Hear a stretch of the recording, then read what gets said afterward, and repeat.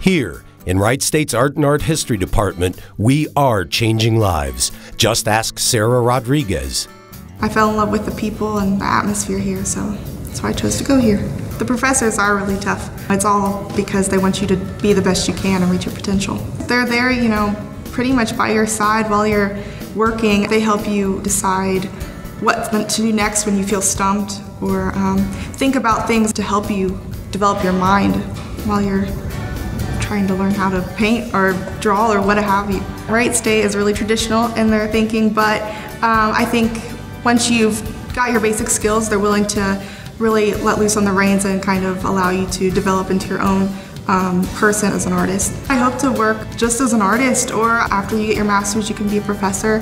There are a lot of different career options out there. I think it's just a matter of finding what works best for you. Being here has really altered my view just because it's not just an art school, it's a liberal arts college. So we're able to study literature and philosophy, and it really helps you overall as a person be able to express yourself in various ways throughout your life.